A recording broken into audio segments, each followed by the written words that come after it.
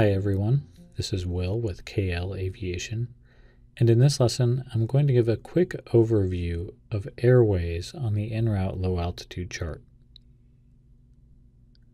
Now, airways are the primary means by which we navigate through the national airspace system.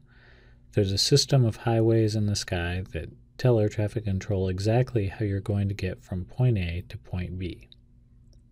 Most airways are still currently predicated on VORs, or radio navigation aids, and these airways crisscross the country and are called Victor airways. Here we have Victor 474, we have Victor 499, Victor 408. All these airways are these black lines that extend from VOR to VOR. Now, airways, as you can see, aren't always directly between VORs, so we have all these fixes in between as well that help us make turns and get from A to B in the most efficient way possible.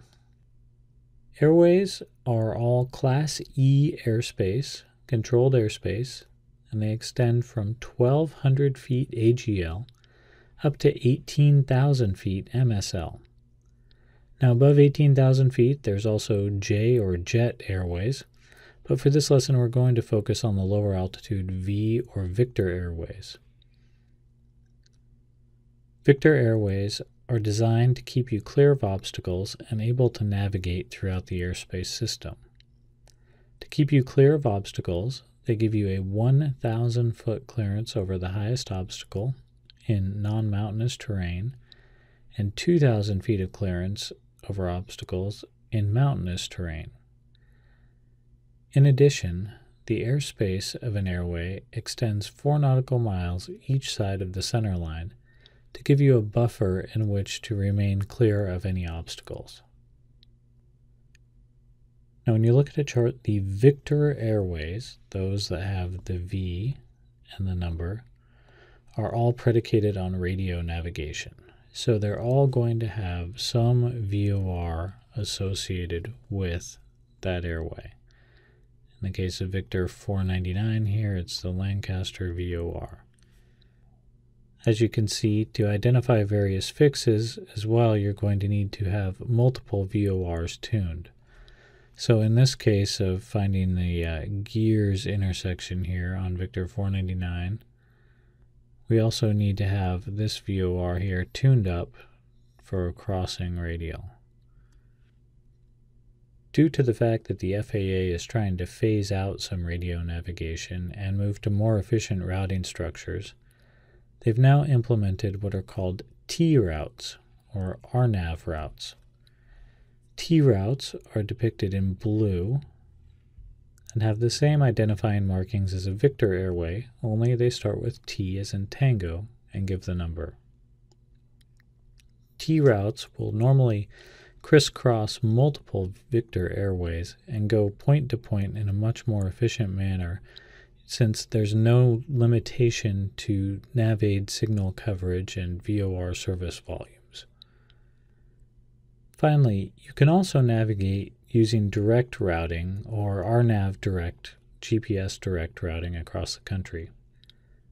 Due to the fact that if you're flying GPS direct, you're not on an airway and you're not really integrated into the national airspace system, flying GPS direct requires the approval of air traffic control and also requires that you're in radar coverage the entire time that you're flying a direct route not on an airway.